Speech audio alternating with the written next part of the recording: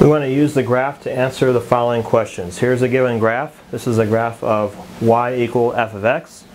And these points here are labeled for us.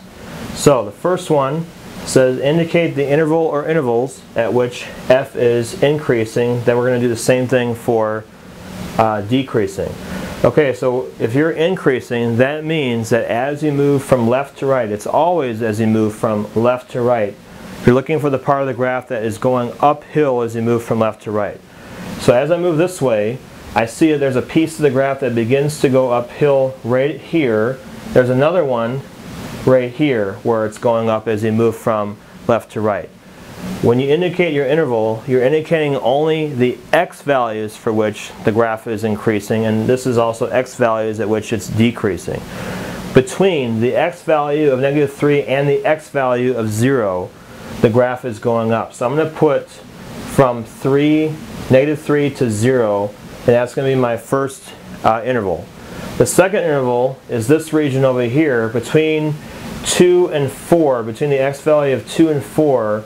I also have another part of the graph where it's increasing.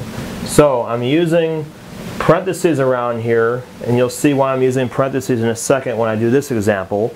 Decreasing would be as you move from left to right, you're looking for the part of the graph that's going downhill. There's a section of the graph right here that's going downhill. That's between the x value of 0 and the x value of 2. That's where the graph is decreasing.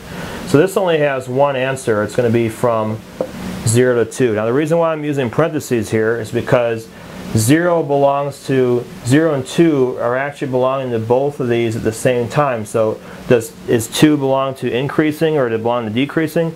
That's why we use parentheses. So technically at 0 and 2, that number is actually not included for increasing or decreasing. At that point, it's not either going up or going down. It's the kind of the dividing line there. So because of that, we usually use parentheses on here to indicate our intervals of increasing and decreasing.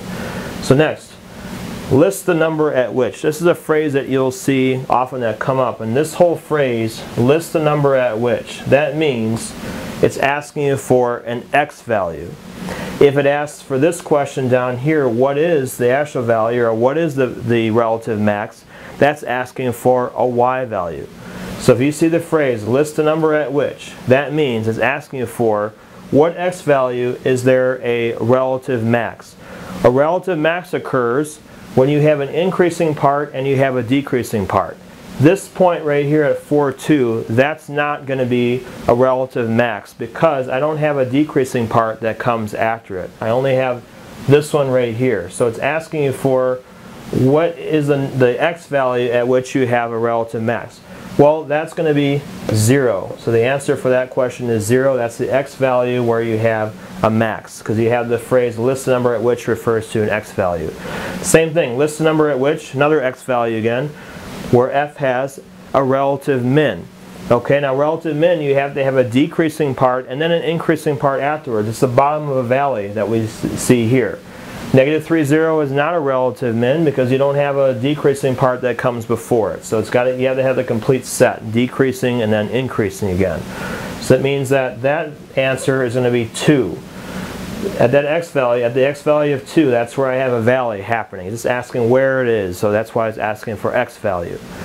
What is the relative max? Alright, this is asking you for the y value. So where you have a max, we already said that 0,3 was the relative max.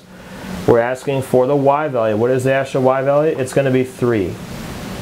What is the relative min? It's asking you for the y value where you have a valley. The y value is going to be at 0. So that's going to be the answer for that one. We've answered all the questions.